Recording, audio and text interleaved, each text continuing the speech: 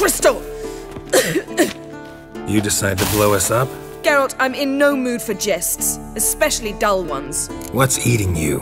Let me think.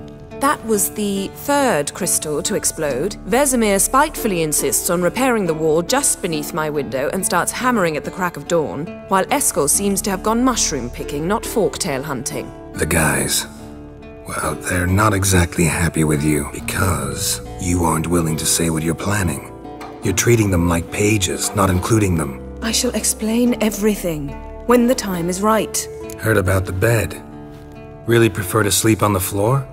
Wouldn't recommend it. That stone can get awfully chilly. Frankly, I prefer a chill to bedding littered with red hair. So upset about Triss you gotta take it out on the furniture? Would you prefer I take it out some other way? Know what?